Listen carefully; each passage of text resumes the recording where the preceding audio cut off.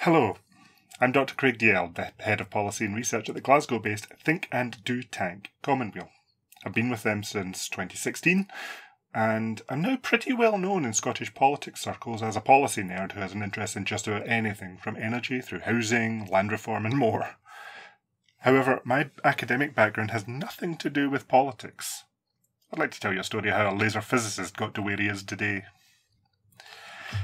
I studied an MSci in laser physics and optoelectronics at Strathclyde University, starting in 2002. My third year summer project turned into my fourth and fifth year MSci dissertation, and the outgrowth of that resulted in me being invited back in 2007 to continue that research and turn it into a PhD, something I realise almost never happens.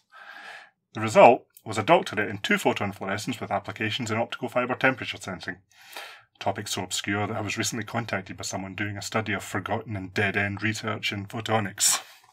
In 2012, I started as a laser engineer at Coherent Scotland in Glasgow, working on the production line, building systems for industrial and research use. My skills were ultimately trusted enough to work off the day shift where support was more limited. However, my passion remained in research and learning, so I very quickly hit the limits of my own growth in that role.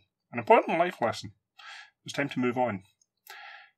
I attempted to move internally within the company, but I was ultimately unsuccessful and decided to take a risk at something else. In 2014, I moved to the rivals across the road, still as a production engineer, though with the deliberate intent of learning the system and then moving into research and development. This was a very different system and very different working environment, and one that involved not just production, but also travelling to customers in Central Europe and the USA to install systems and to fix their broken equipment. Meeting and interacting with customers proved very satisfying, but the travel was hard. There were very few chances to see the places I went to other than the airport, taxi, hotel, customer and back. I'd like to say that I made another decision to change my circumstances, but it didn't quite happen that way. I lost my job the week before Christmas in 2015. It's strange, you get plenty of support on how to find a job, but very little on coping with losing one. The mental health impact was substantial. I tried to get back into the laser sector with another company, but without success.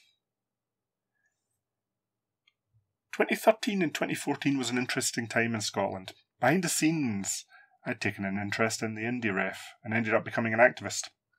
Regardless of the outcome, 2 years of campaigning and conversations left a mark on me. After the referendum, I decided to keep having those conversations, so I started a political blog, thecommongreen.scot. In March 2016, while I still considered myself an unemployed laser engineer, one of my blog posts caught the attention of the then director of Common Weal, who called me and asked if I could help with a project he was working on.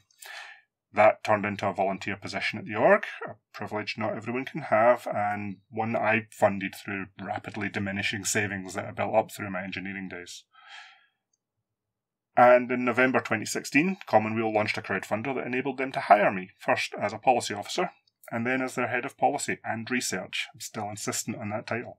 I've written more than 30 policy papers now, appeared on dozens of newspaper front pages, including with a story that became the most read story on a newspaper's websites in the history of them being online.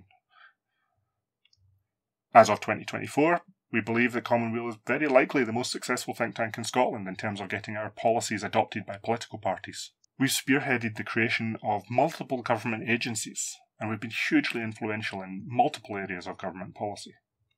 So, do I prefer being a laser nerd or a policy nerd?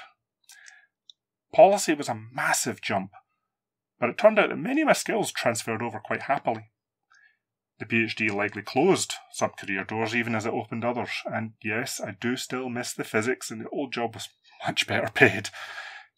But in terms of everything else, from work-life balance, well-being, and the feeling that I'm having a positive impact on the world, honestly, I wouldn't change a thing. So how do you make that jump? It's not easy. I was extremely lucky. But if I could offer a couple of bits of advice from my experience. One, it's sometimes easier to move sideways once you're in a sector than to get that first role. So if you see an opportunity, however small, it can be worth taking it and then moving on from there. Two, assuming you can afford to fail, take the risk, make the jump. Sometimes a failed laser engineer is a successful something else. And three, the most important thing about your PhD is that the final product isn't the thesis. It's the person who wrote it. Even if your research ends up being more than a bit obscure, that person will be with you for the rest of your life. And thank you for listening.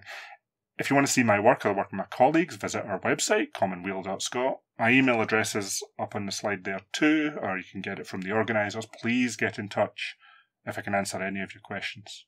Thank you.